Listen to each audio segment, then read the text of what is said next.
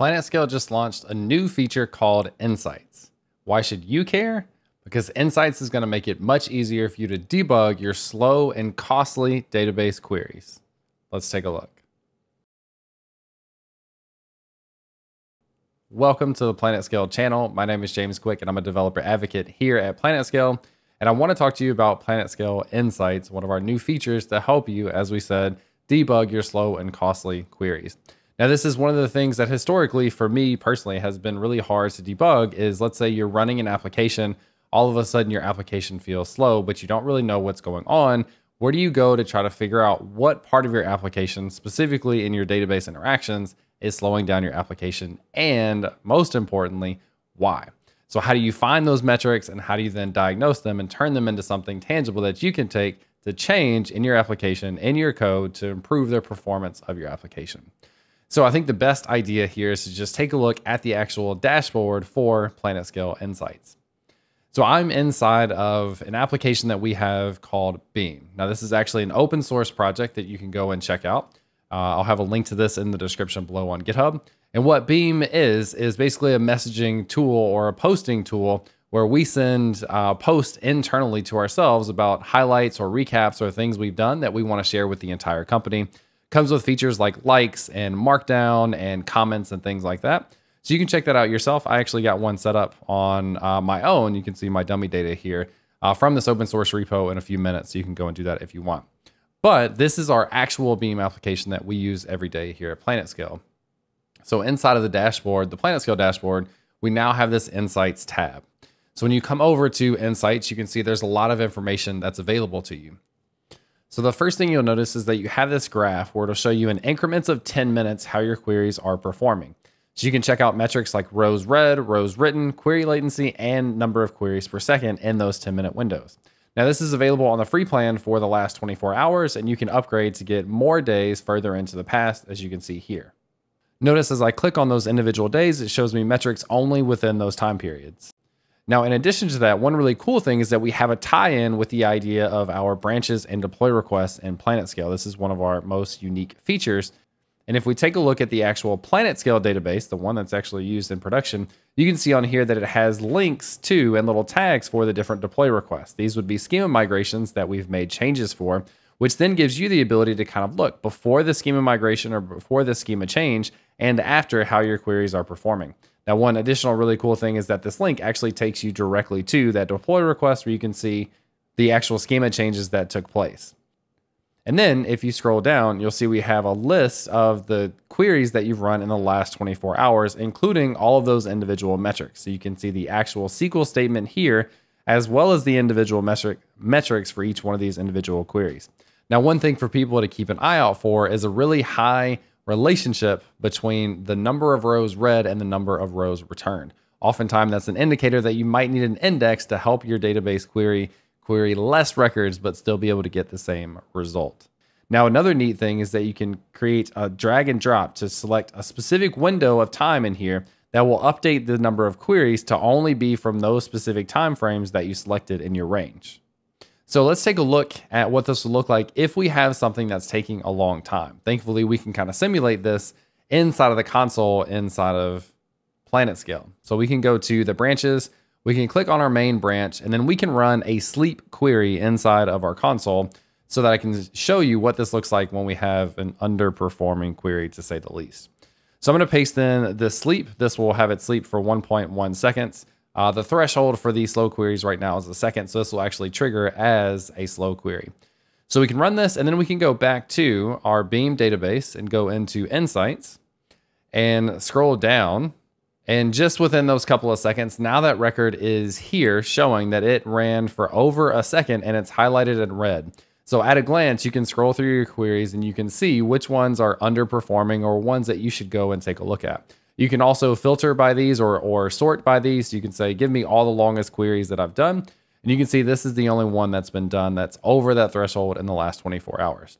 Now from there, you could go in and click on these details. And there's one specific detail that I want to share in here that is really useful is we can do things like tags inside of our queries and then view those tags inside of this dashboard. So you can see under the slow query instances on this branch, you can see this query that we just ran. but it doesn't have any tags. So one thing to clarify before we go and show the tag functionality is this idea of instances. So what PlanetScale is going to be able to do is track your different queries together based on a pattern. So you can see here, this has a pattern of select sleep from, and it has this placeholder here. We're going to update these names to something more human readable. But for now, you can see this has a placeholder, which means it's going to look for different instances of this query, even if the amount of time for the sleep is different. So let's actually take a look at that. Let's go back to our branches. Let's go on to the main branch.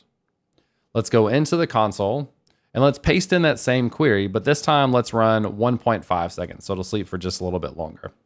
So that will run. Then let's go back to our Insights tab, and we should see that this has now been run again. So if we come and open the details here, now you see this thing has been run again. It's still grouped by the pattern of the query, even though that the variable of how long the actual query would run is different. So it's a great way to group these things and then aggregate them into a view that you can kind of look at. And let's take a look at another example. This is another query inside of the Beam database. And you can see here, this is a query pattern where we're querying for post information. So we want all these different properties.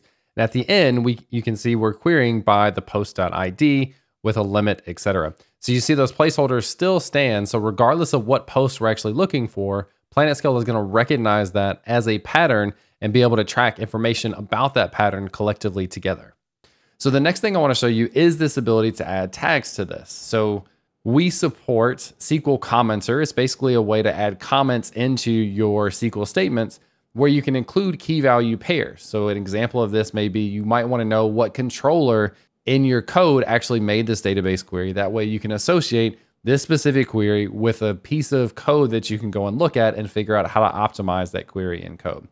So let's take a look at what this looks like. Let's go into our branches again. Let's go into our main branch. We'll go back to the console. And now I'm going to copy in a little bit longer query. It's going to do a sleep again, but it's also going to add these key value pairs. So we have the key is the key for the first one, and then the value here, and X and Y and A and B. So maybe we want something a little more specific.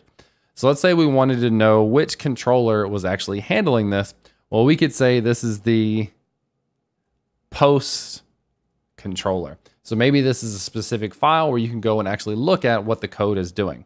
So we can run this query with these comments in there, again, based on SQL Commenter. We'll include a link to this in the description below. And then we go back to our overview of the database and go into the Insights tab.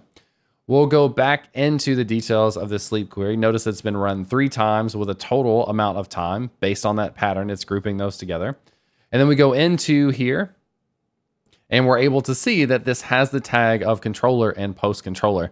Now, as you start to make changes to your code, you may have version numbers of these queries. So you can kind of compare and contrast them together. You may have indicators of what piece of your project the code is actually in, again, so you can go and work on that query and make whatever improvements you need to. Now, we had a really cool example internally where we showed the features of Insights and how it influenced a query that we have in Beam. So we noticed that inside of Beam, there was one query that had a lot of rows read, but very few rows returned. Often that's an indicator of your ability to potentially increase the performance of that query and just make it faster and read less records to get the same out of it. So you can see in this example, we were able to lower the amount of rows read in this query to something significantly smaller, which is then going to speed up the overall query itself. Now that indication of the query being underperforming is something that we got from our Insights feature. So this is something that we actually use internally for our own platform, and then for something like Beam that we run internally for ourselves anyway. So that is our PlanetScale Insights feature. It's going to make it much easier for you to debug your queries and decide where and how to go and make changes in your code to improve the performance of your application as well as your database interactions. If you want to give it a shot, we'll have a link to the documentation where you can get started in the description below, so check that out. If you do give it a shot and have any suggestions or feedback on it, make sure to leave those in the comments below as well. We'd love to hear that as we make improvements to the tool and continue to iterate on it. Thanks as always for checking out the video. We'll catch you in the next one.